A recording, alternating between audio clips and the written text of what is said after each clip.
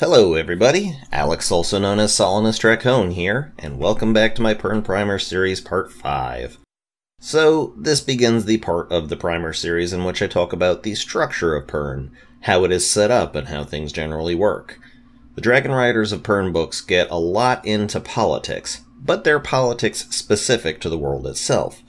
There is a tangible and comprehensive system of how the people on Pern interact with each other, who has authority to do what, and comprehensive leadership systems. To me, this is the strongest aspect of the book series, world building. Everything is set up beautifully so that you can imagine yourself in that world. So let's get started. There are 3 political powers on Pern. There are the Holds, the Halls, and the Weirs. Today's topic is the Holds. A hold is essentially a place where people live. By necessity, they are almost always founded wherever there is an available cave system to build into. There are major and minor holds, and this leads into the sort of feudal system which exists upon Pern. The head of the house in any hold is called a holder. If you are a holder of a minor hold, then that's all you are, a holder. If, however, you are the holder of a major hold, then you are a lord holder. While it is not a hard and fast rule, generally a holder's family, whether major or minor, will inherit that hold when the previous holder either retires or passes away. Because of this, it is the duty of any holder to train up their chosen successor in hold management.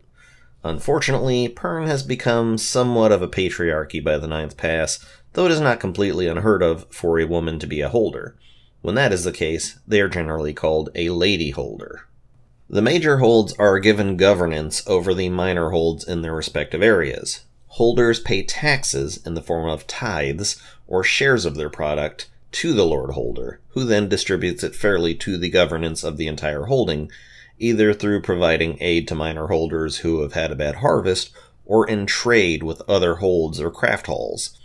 The lord holder has the authority to eject someone from a hold for any reason of their choosing. You would naturally think that this could easily lead to a despotic regime, and in fact it sometimes does, but there are systems in place for dealing with that. The most common reason that a lord holder would eject a regular holder from their land is if the holder is clearly incapable of cultivating and keeping that land. Despite everything one may say or do, the entire population of Pern remains in danger of threat. If a plot of land is not being used to help maintain the population, and it's the fault of some fool who doesn't know what he's doing, you've got to get that fool out of there so someone competent can make it work. Land is, as it always has been throughout any and all of history, essential to survival. A lord holder also has the authority to impose certain rules upon their minor holders. For instance, they can insist that minor holders keep the immediate area around their holds completely free of any greenery. As Thread seeks out greenery and life in order to feed, this is considered a security precaution. This can also swing into a despotic direction, wherein unfair tithes can be levied or teachers are unallowed to teach certain subjects. But again, systems are in place for dealing with it when a lord holder goes rogue. Since the entire population of Pern had moved to the northern continent, there have been 15 major holds established. They are the big population centers of Pern.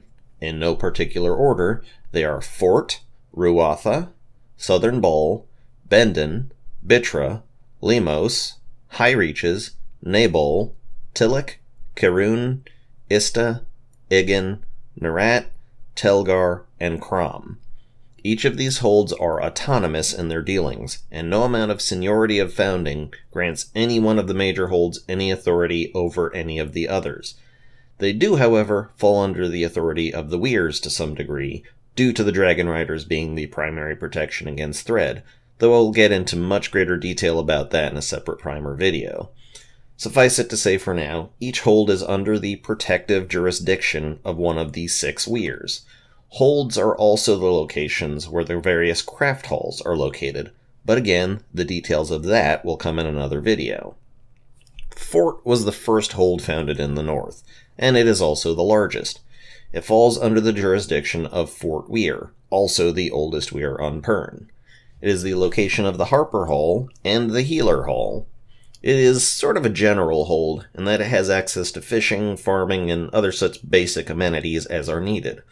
Remember, as the first hold, it had to be able to support an entire population completely, so it had to be located where it could count upon all the necessary resources.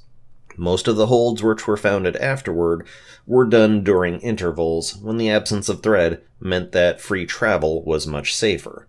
These holds could afford to specialize a bit more and make up for their lack of certain supplies by trading with other holds. Ruatha hold is next, often called the second hold, though that isn't strictly true. It's what the people of the Ninth Pass believed, because of the garbling of information over the centuries. It is a somewhat smaller hold, but is best known for two things: the quality of its horses, and the propensity to produce an unusually large number of dragon riders. Ruatha Hold's bloodline is renowned for having people with certain psychic capabilities, though again, the centuries have changed the understanding of the populace to suggest that they're all just a little bit special. As dragons tend to be attracted to people with a bit of psychic capability, it's small wonder that Ruatha produces a lot of dragon riders. They too are under the jurisdiction of Fort Weir. Southern Bull is next, and while it was in fact the actual second hold founded, it is generally thought of as the third. My best explanation for this is that despite Southern Bull being sort of the second place where people actually began to move to thin out the numbers at Fort, they didn't declare themselves as a hold until after Ruatha was founded. This isn't honestly backed up by any evidence in the literature, but it's my own interpretation based upon the assumption that the Pernese hadn't quite yet worked out the entire hold system until after Ruatha declared itself. It's not known exactly what their specialization is, but I again assume that because it was originally set up as a place for people to move to in order to get away from Fort, it's probably another jack-of-all-trades hold, with perhaps a bit more fishing as it has more coastline. It is the location of the Weaver Craft Hall, and is under Fort Weir's jurisdiction. Next we have Bendon Hold. Located across the continent from Fort, they have a bit more of a hilly forest vibe. It is another hold which could be considered to be all-purpose, having access to sufficient natural resources to sustain itself, and it is the location of the Vintner Hall, where the best wines on Pern are made, and is under the jurisdiction of Bendon Weir. Bitra Hold is a more mountainous and slightly cold area. Bitra is regarded largely as a shady hold, and has a worldwide reputation for gambling, and its people being somewhat untrustworthy in their dealings. It is under the jurisdiction of Bendon Weir, and has no craft hall located there, unless you count gambling as a craft. Lemos Hold also exists, is mountainous, and has a somewhat shady reputation. Nowhere near as shady as Bitra, but still kind of shady. No craft holes, Bendon Weir's jurisdiction. Not all of the holds are remarkable, so I don't have much to say about this one. High Reaches Hold is the most mountainous of holds, and exists upon Pern's far northwest. It is known for being highly mountainous and very cold. It has a slight reputation for having cranky people. There are no craft halls located here, and they are under the protection of High Reaches Weir. Nabol Hold, another one with a somewhat shady reputation, perhaps a bit more shady than Lemos, but not as shady as Bitra. It too is under the protection of High Reaches Weir, and has no craft halls. Tillich Hold, the furthest west of the holds, is predominantly fishing-based, which is appropriate because it is the location of the Fisher Craft Hall. They are also wine producers, though most Pernese regard Tillich wine to be of inferior quality to Bendon. It is protected by High Reaches Weir. Caroon Hold is a plains type of area, having the largest amount of prairie land, which is good because they are the location of the Beastcraft Hall. They too are known for horses, though not of the same quality as Ruatha. They are looked over by Igan Weir. Ista is an island hold, and so their economy is largely fishing-based. Because the climate is generally warm and not too humid, a lot of people retire to Ista Hold when they get older, kind of like Florida. They are the location of the Glassmith Hall and are protected by Ista Weir. Igan Hold is in the desert, so I don't know exactly what their main product is. They probably just look after themselves as best they can and import things they need from other holds. They are the location of the Tanner Craft Hall, which is the craft of making leather. They are protected by Igan Weir. Nerat Hold is on the eastern peninsula and is a very dense, lush, jungle-type region. Many fruits and exotic herbs are grown there. Most likely for this reason, they are the location of the Farmer Craft Hall. They are protected by Igin Weir. Telgar is the northernmost of the holds, and sits in a fairly large grasslands kind of area, but with a lot of mountains. It was the original mining center of Pern, but when its resources began to run dry, the mining moved elsewhere. It is the location of the Smith Craft Hall, and is protected by Telgar Weir. Finally, Crom, a mountainous hold. They are most well known for their mining resources, so they are where the majority of mining on Pern moved to, from Telgar Hold, so it is the location of the Miner Craft Hall, and it is protected by Telgar Weir. So those are the 15 major holds. Once a year, the Lord Holders will meet in a conclave to discuss things of importance to the entirety of Pern. Large sweeping policies are decided here, and this is the system I spoke of, where bad Lord Holders are held to task. While each of the holds are autonomous, the Lord Holders do have to answer to the rest of the population of Pern if they're being terrible to their own people. Human rights are, to some degree or another, held dear to the people of Pern. If enough complaints and evidence are brought against a Lord Holder that they are abusing their power or are excessively negligent, it is within the Conclave's authority to strip the Lord Holder of their title. Lord Holders have a duty to their minor holders to see to it that they are provided with what they need to be self-sufficient and are properly protected from threat, as well as take any measures possible to protect the population in the event of an outbreak of disease.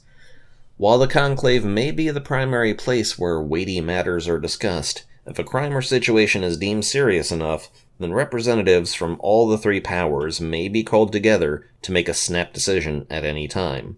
This is usually done either during a time of emergency, or when a crime has been committed by a world leader which is so serious that it merits immediate action. There is no death penalty on Pern, there is only exile. Most of the time, if a person is exiled, it is to the eastern islands off the coast of the northern continent.